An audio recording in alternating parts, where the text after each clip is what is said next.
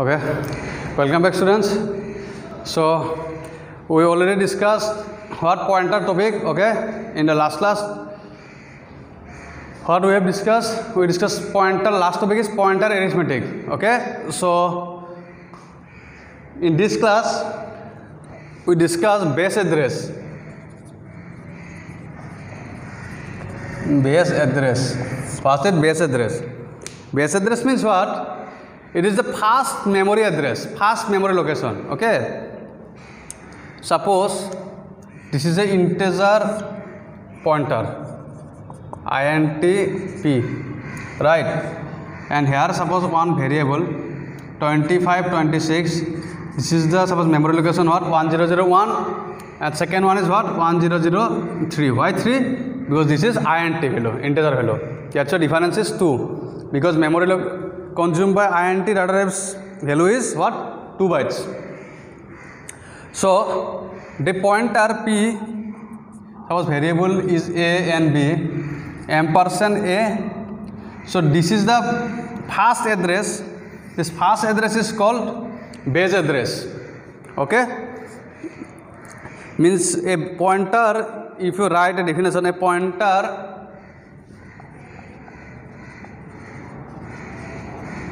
holds the address of the very fast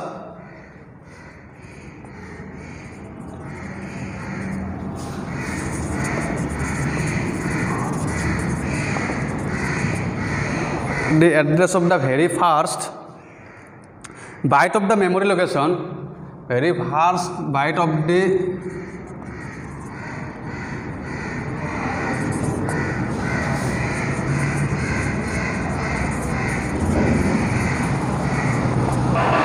memory location where it is pointing to.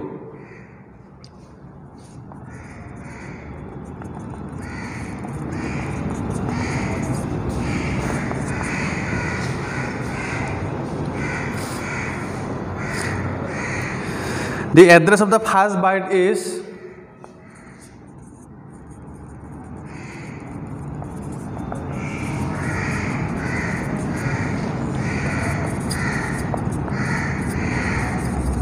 called base address. Means again I show you, suppose in character pointer how it is working. In character pointer how it is, I show you how it is working. Suppose one character a, its memory address is what, suppose 1001, okay, and one character pointer cp, then cp store what, this memory location is stored by what, cp, right? And this is called base address of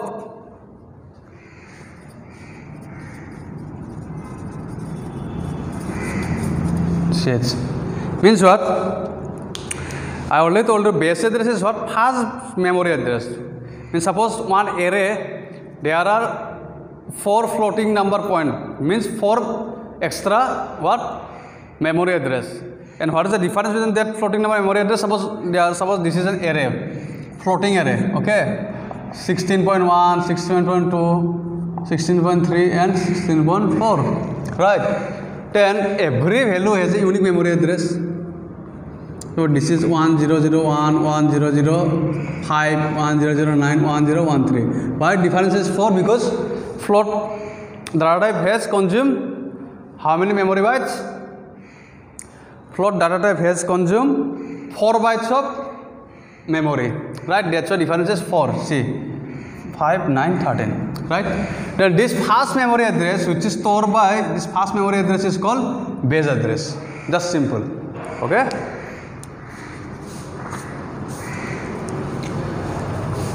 Next is very important topic, dynamic allocation operator. I hope you remembered dynamic memory allocation and static memory allocation. I can tell you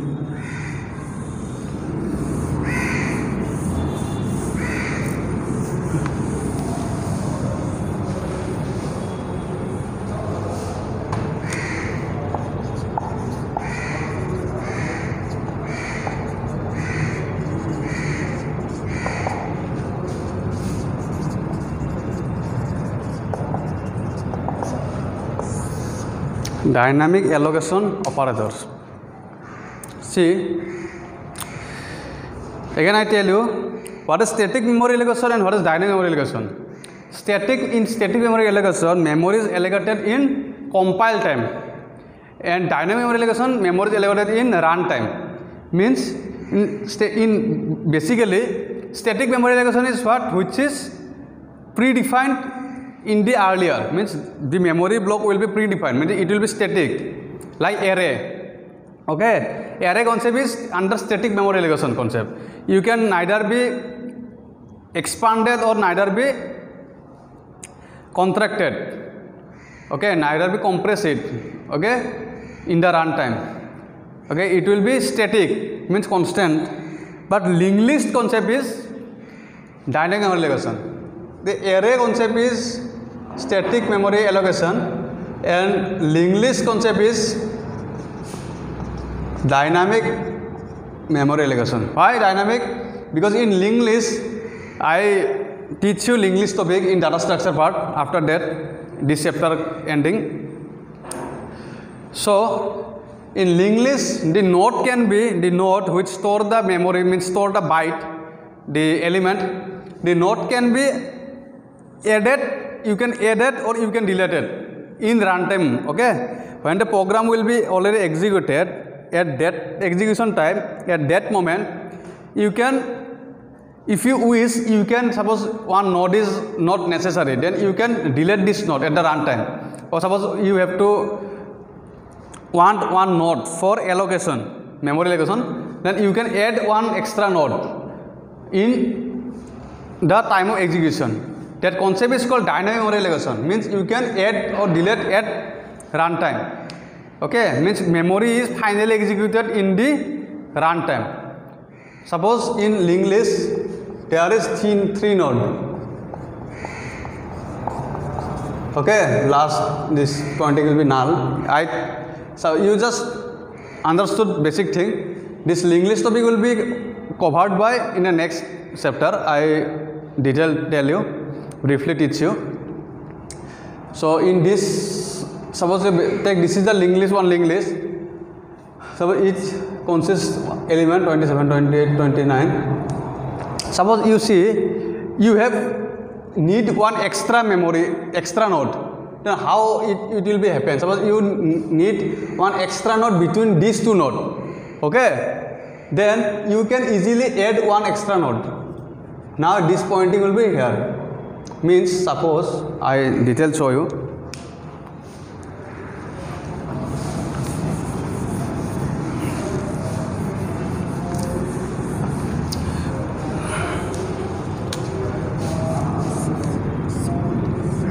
Suppose this is a node.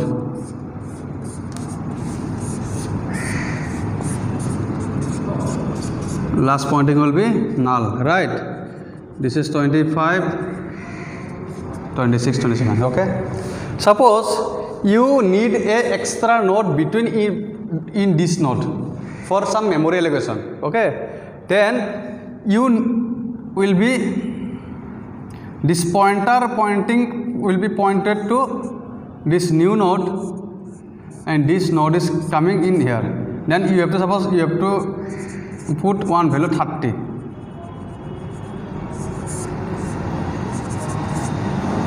Then you can add this node at the time in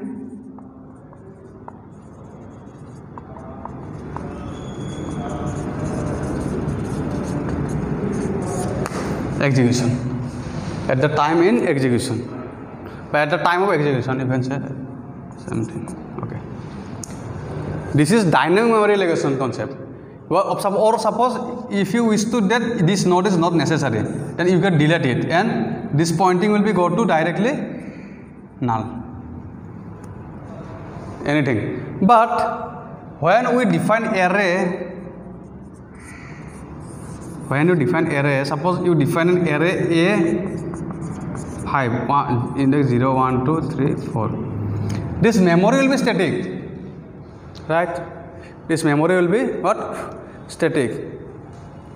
Suppose you add 3 integer values. So this is int array, right? This 2 will be what? Memory was state. Or suppose you need to be add 6 or 7 integer value. Suppose 1 or 2 or integer value you have to be need to be allocated in this. Then how you will be allocated? Because this will be completed. If you want to add this new value, this concept will coming overflow concept. Overflow. It will not possible. It is not possible because it is already defined at compile time. You nothing be inserted at the runtime. This memory is defined in compile time. When you writing a program at the compile time, you already define this memory allocation concept. Means you define a array of memory size 5 that you must be inside maximum how many element 5. Okay, maximum 5. You never be inserted 6 number or 7 number of variable because this memory will be static, constant, and this will be dynamic. In this linked list concept, you can add or delete at the runtime or at the execution or runtime, same thing. Okay. So for this, I erase this static part. For this allocation and deallocation concept in dynamic allocation operator, we use two main operators. One is new, one is delete. New is for allocating the memory and delete is for deallocating the memory, right? See,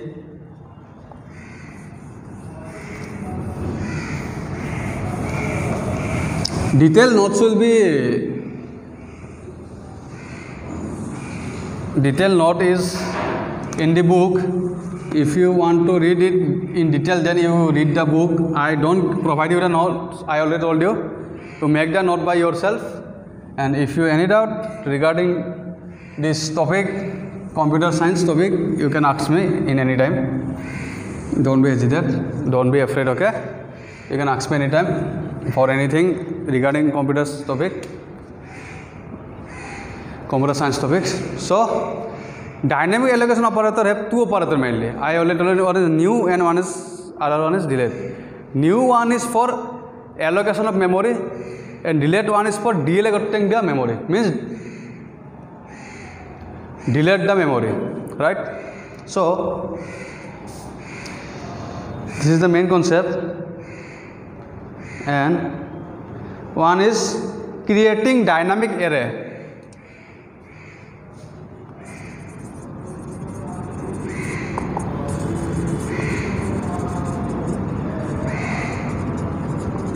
Creating dynamic array means what?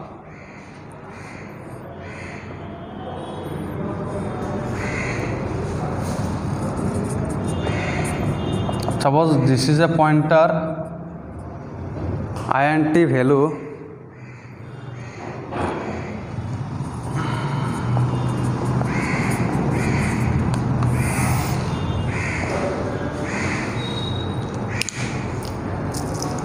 this is an array of how many memory allocation, memory size 10.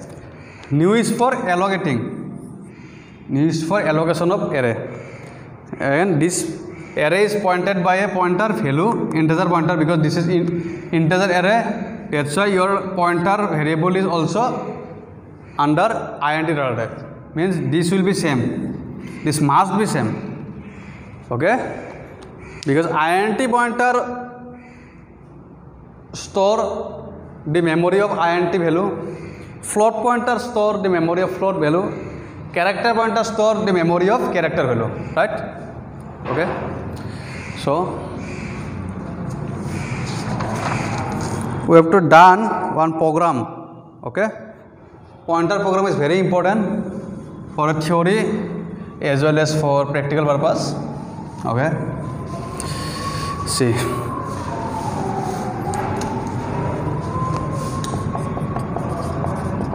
write a program to create two array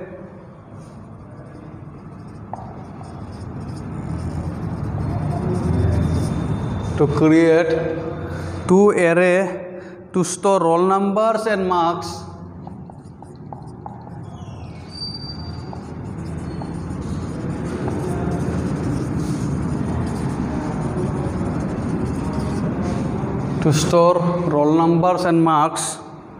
of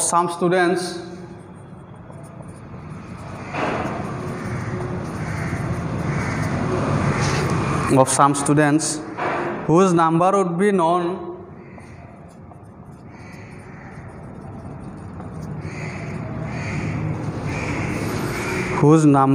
known at runtime. When we define runtime, means this allocation is what? Dynamic allocation memory.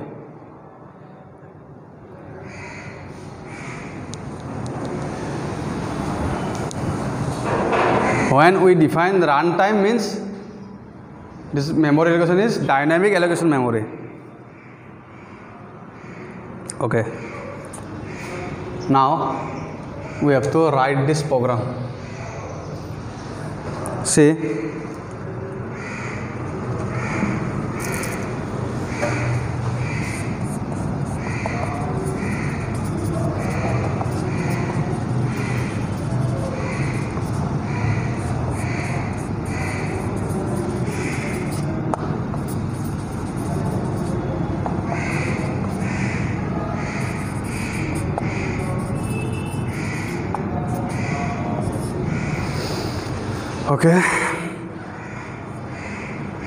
okay, there is, you have to define global variable. Global variable means outside main function, int roll number means one integer pointer and one float pointer.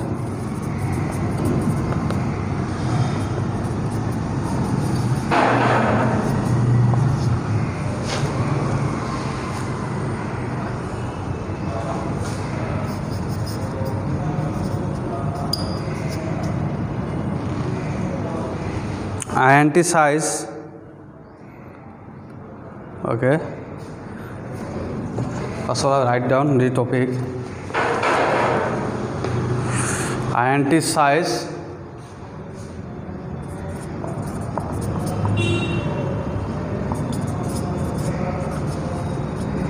how many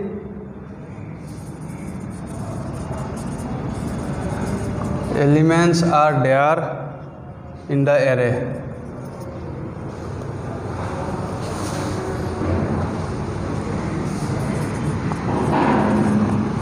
This is a printing statement.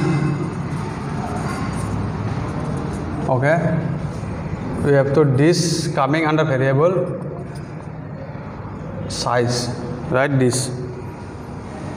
Okay, after that, this is the main concept. We have to allocate this variable size new int size.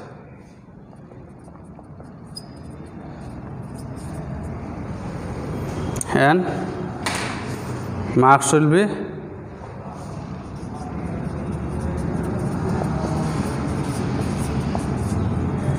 new float size, right?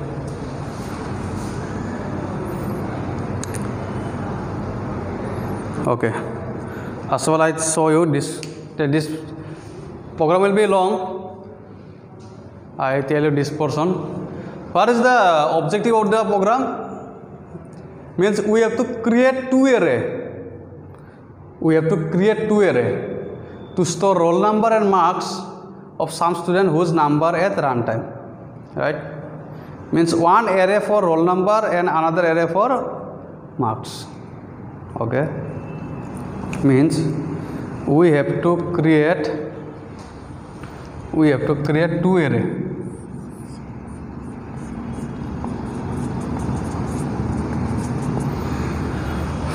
One is for roll number and another one for marks, right?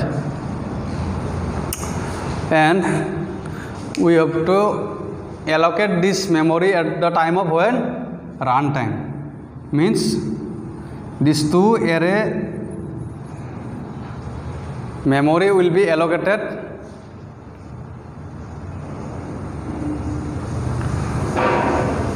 means memory will be allocated means memory location will be allocated dynamically, right? Don't be confused. I know I say that array is static allocation, that how static memory allocation, that how it will be coming on dynamic. I know some you will be perplexed about that. Don't be perplexed. We have to take just two array, but the memory location of the every variable store will be allocating by dynamically. Means this line is for dynamically allocate roll number array, okay, and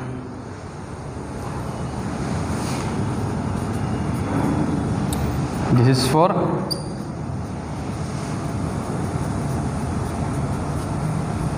dynamically allocate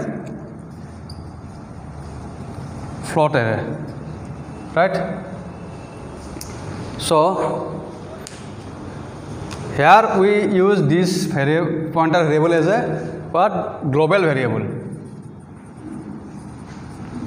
Why global?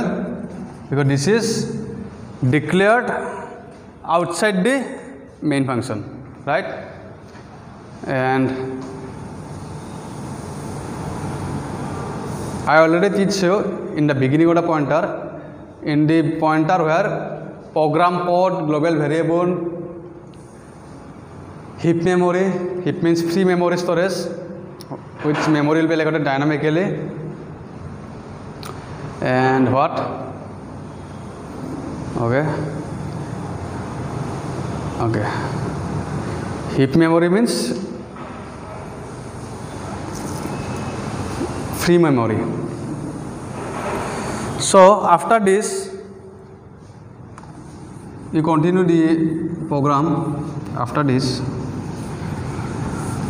I erase this part.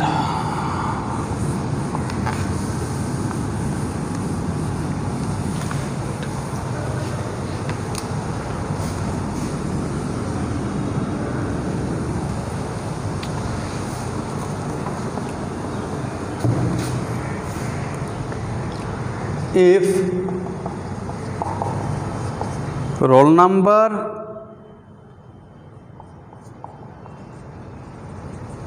and marks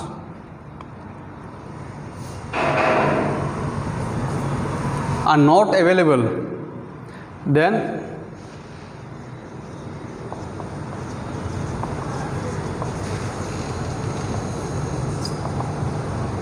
out of memory. Okay, return 1. Else, or you can write directly for loop int I is equal 0, I less than I plus plus, C out, enter roll number and marks for student,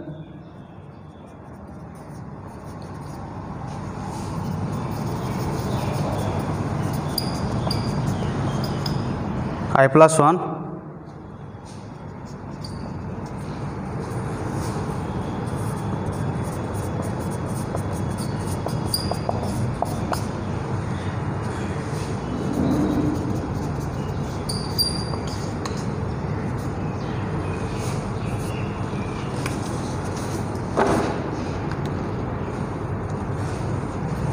this part I erase you. First of all I write down, after that I explain you the logic behind this program. Very easy program this is, very easy program, don't be afraid, very easy program.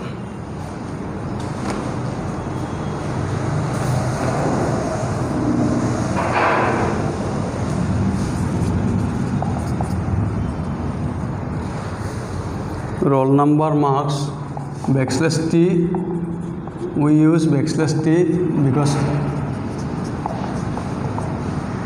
tab the marks yes.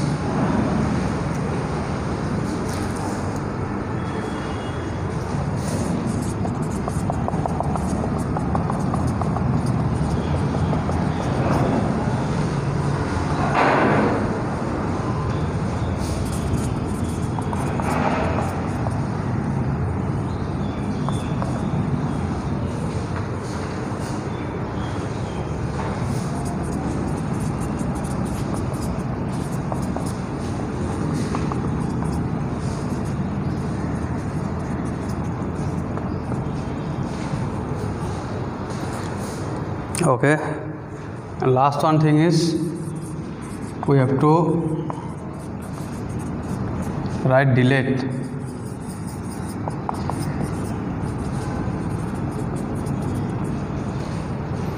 Roll number marks return 0.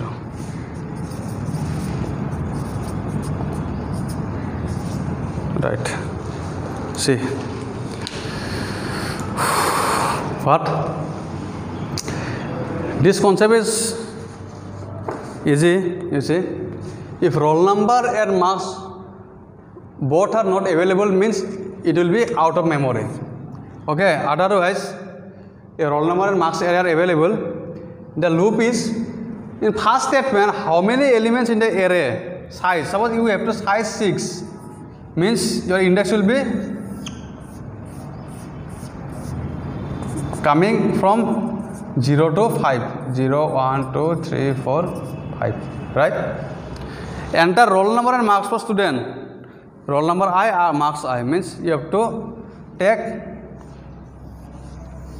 2 array, okay, and both will be same size. Suppose roll number 1 and the marks is 81.2, roll number 2, 83.6, roll number 3, 81.46. I take decimal value because it will be cover under 93.1, something like that. Okay, we have to allocate this memory using which operator? New. And we have delayed this delegating memory, we are using delete. Okay, this is simple allocation and deallocation program using new and delete. Okay, it is a program of simple memory allocation of dynamically and memory deallocation dynamically using new and delete operator. Okay, this output will be coming like that. You have to enter some variable and roll number value and floating point value for marks array, then it will be shown you that, and the space is provided by is H space tab, that's why we use backslash t. Okay, so this will be enough for this class. In next class we have to continue this topic. Okay, thank you.